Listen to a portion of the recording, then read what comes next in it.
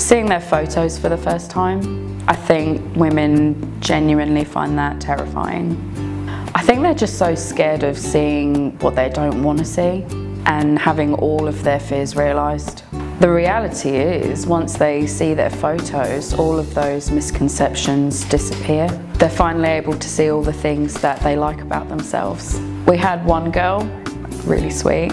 We more or less had to hold the poor thing's hands to take her into the viewing room. When we showed her the photos, she just went really, really quiet.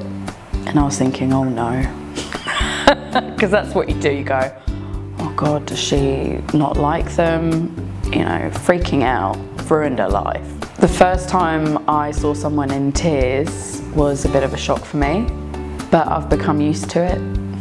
It's such a powerful thing, and it is emotional. We see it quite often.